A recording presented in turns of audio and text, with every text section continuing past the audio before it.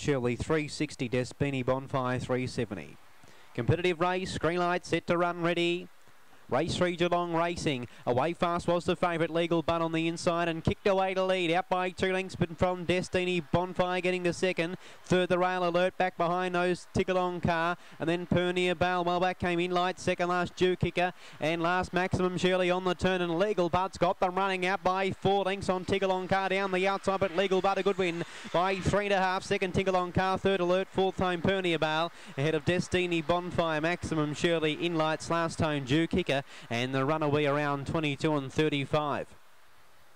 Legal Bud fast away off the inside. Michelle Malia, the training effort there. Race straight back down to the rail to lead and goes all the way. Too Good, well supported in the market. 5 into 360 and scores. Legal Bud, Too Good. 1-3-2 should be your numbers. 1-3-2. Go in the frame here. Numbers 1, 3, 2 and 7. 22.34 that run. First bid 8.32. The run home 14.02.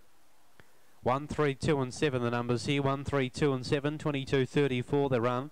First bid 8.32. The run home 14.02. And the margins to be placed up very soon. 1 the winner, Legal Bud. A black dog by Rizzolini out of Miss Legality, I should say, from Michelle Malia at Avalon, and D. Bate, the winning owner of Legal Bud.